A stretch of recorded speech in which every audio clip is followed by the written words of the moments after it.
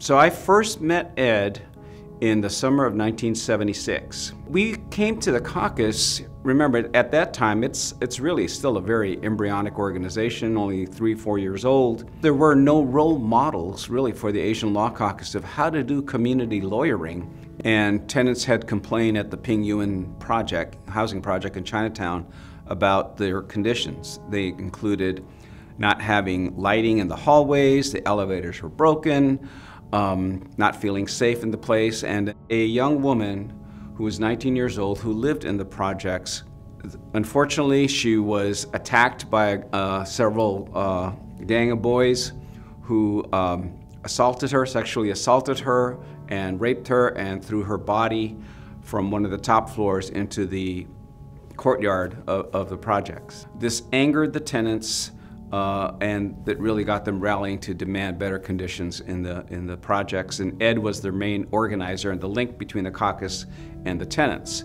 For someone like Ed to come out of Bolt and have the kind of legal skills that he had, to be able to be bilingual, bicultural, and to understand the complexities of what it is to really create change. The Ping Yuen, the first tenant strike of its kind, but not to just think about that in isolation, but to think about, so then what do we need to build? And so the Chinatown Tenants Association, the Coalition for Better Housing, all of those were infrastructure that did not exist until Ed and other community leaders worked together and built shared power, shared leadership to be able to build that. I came to the caucus thinking that I was going to be writing all these briefs and making, helping to draft motions, and I ended up that summer chasing Ed all over Chinatown, going to meetings, going to protests, going to demonstrations,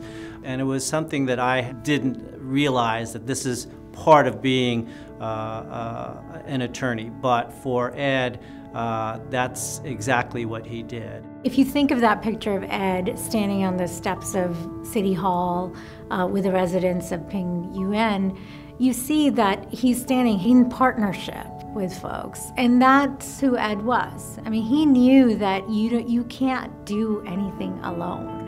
This is really like his lasting legacy, is that strategic understanding of what it takes to really create change. And it's not just one legal case. The voices of impacted communities absolutely had to be in the mix, at the forefront of whatever change we were trying to create. And so Ed deeply believed in that. That's the Ed I knew, who tried to get money in the pockets of businesses owned by Latinos, African Americans, women, and Asian Americans, and someone who fought to desegregate the San Francisco Fire Department. I have to keep coming back to the point that he was a good person, because sometimes you'll be in coalitions with people who you'd like to slap, who are, on the right side but aren't good people, and he was a good person. They used to call him, the unofficial mayor of Chinatown when we were working together. But I really believe that if you asked Ed now, if he were here, and you asked him, did you ever think you'd be the mayor of San Francisco? I know he would say no. Many people were critical of decisions that he made as mayor. That's going to come to anybody. You're not going to please everybody. But Ed embodied the spirit of being a public servant. He really modeled a way to stay involved with organizations that are meaningful to you. Even if you can't be on the front lines, there's a way for you to give back. He has a legacy as a father and as a husband, as a friend, as somebody who made the Asian Law Caucus vibrant, as someone who worked in coalition with other people. I knew him as a warrior for justice and for progressive values. He was someone who came out of the community, very much came from, all of us, believed in a social justice movement, acted on that belief, took that into the office of mayor, and did what he thought was right.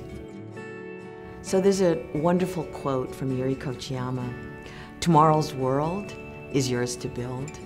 If we really believe that that world that we want to see is possible, we got to work hard at building it today.